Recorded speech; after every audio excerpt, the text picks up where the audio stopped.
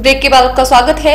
हिमाचल प्रदेश विधानसभा शीतकालीन सत्र के दूसरे दिन की कार्रवाई शुरू होते ही विधानसभा अध्यक्ष डॉक्टर राजीव बिंदल को बीच बचाव करना पड़ा। नियम 67 का हवाला देते हुए नेता प्रतिपक्ष मुकेश अग्निहोत्री ने कहा कि सरकार विधानसभा अध्यक्ष की मदद से राज करने की कोशिश न करे। शुरुआत में ही सत्ता पक्ष और विपक्ष में नोकझोंक शुरू हो गयी।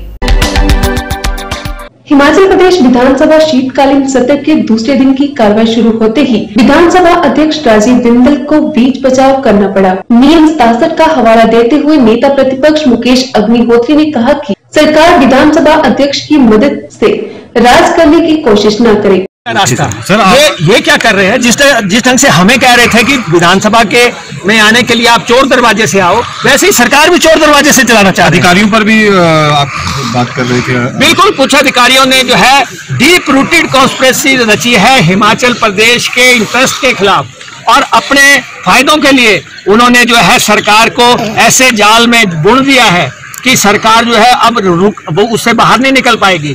और सरकार 1 लाख करोड़ के आप कह रहे हैं कि हमने वो एमओयू की है। एमओयू आपको किसने अधिकार दे दिया सारा हिमाचल बेचने का? कि कोई कह रहा है मैं 500 करोड़ रुपया, उसकी आपने फाइनेंशियल वायबिलिटी देखी? आपने उसकी दूसरी वायबिलिटीज देखी? औकात बंदे की 1 लाख की नहीं, आपके साथ 1000 करोड़ का करार कर गया। हम ऐसे ऐसे आपको देंगे? है बंदे की हैसियत तो देख लो कि है कौन है क्या वो हिमाचल प्रदेश में इन्वेस्ट करने के योग्य भी है और कौन करवा रहा है? ऐसी ऐसी लिस्टें हमारे पास सारी हैं। समय आने पे जैसे ही अनफोल्ड होगी ये मिस्ट्री, बहुत बड़ा स्कैम बाहर आएगा। ये मुद्दा सर, ये मुद्दा अभी जिंदा रखेगी कांग्रेस पार्टी सदन? नहीं, ये जिंदा क्या रखेंगे? हिमाचल की जनता जिंदा रखेगी सदन। शुरुआत में ही सत्ता पक्ष और विपक्ष में नोकझोंक शुरू हो गई। इससे पहले इन्वेस्टर मीट को लेकर नोकझोंक शुरू हुई। विपक्ष ने जैसे ही इन्वेस्टर मीट को घोटाला कहा तो सत्ता पक्ष के विधायक राकेश पठानिया ने इस पर ऐतराज जताया। इतने में हस्तक्षेप करते हुए सीएम जयराम ठाकुर ने कहा कि इसे हिमाचल ही रहने दो, बिहार बनाने का प्रयास न किया जाए। मैंने नियम 67 के तहत एक और जो महंगाई है आज मैंने जो है नियम 67 के तहत जो प्रदेश में महंगाई है और विशेष करके प्याज और जैसे कमोडिटीज है, तेल है, उसके लिए रेजोल्यूशन दिया था। नियम 67 में इस पे चर्चा हो, मगर जब वो विधानसभा में आया और बिजनेस देखा, उन्होंने जैसे मुकेश जी ने जिक्र किया कि हमारा कल का इन्वेस्टमेंट मीट वाले को भी कन्वर्ट करके इन्होंने 130 में कन्वर्ट किया है और हम विधायकों को, कांग्रेस के विधायकों को आखिर में रखा है, जबकि ये इशू हमारा था और हमको इसको रेजोल्यूशन को हमको मूव करने का अधिकार था। मगर स्पीकर साहब ने जो है हमारे को सदन में कहा कि हमारा आपका जो 67 का है उसको रिजेक्ट कर दिया है। अगर उन्होंने हमारे रिजेक्ट कर दिया तो फिर उन्होंने हमारे 130 में नाम कैसे जोड़ दिया? तो ये भेदभाव है, ये हमारे कांग्रेस के लोगों के साथ भेदभाव है। हमको दबाने की कोशिश है, हमारी आवाज़ को दबाने की कोशिश है, हम इसको सहन नहीं करेंगे। आज मैंने नियम 67 के तहत भी एक रेजोल्यूशन दिया था एडजॉर्नमेंट का कि जो प्याज के दाम है आसमान को छू रहे हैं और एसेंशियल कमोडिटीज़ है, तेल है, पेट्रोल है, डीजल है, गैस है, इसके दाम जो आसमान को छू रहे हैं और सरकार का कोई कंट्रोल नहीं है।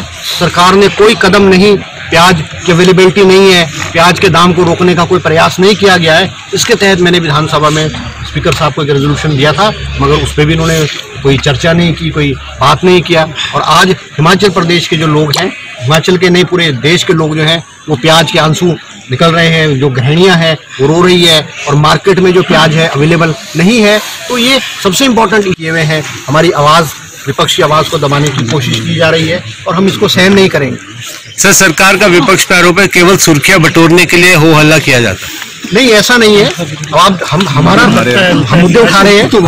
प्याज का इशू नहीं है क्या? जो एलपीजी गैस है, डीजल है, पेट्रोल है, इसके जो प्राइसेस हैं वो कितने इशू बढ़ रहे हैं और इसी की वजह से महंगाई बढ़ रही है। सबसे इम्पोर्टेंट इशू तो ये है। मगर हमारे इश्यूज को जो अध्यक्ष और सरकार है वो हमारे इश्यूज को रिजेक्ट करती है, पीछे रखती है।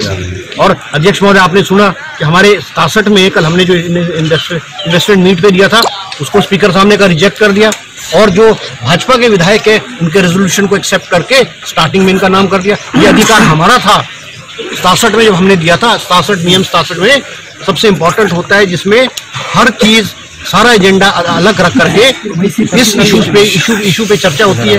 हमारा अधिकार था, हम इनिशिएट करते हैं, हमारे विपक्षी नेता इसको इनिशिएट करते हैं, लेकिन उन्होंने ऐसा नहीं किया। हमने अपना विरोध दर्ज किया।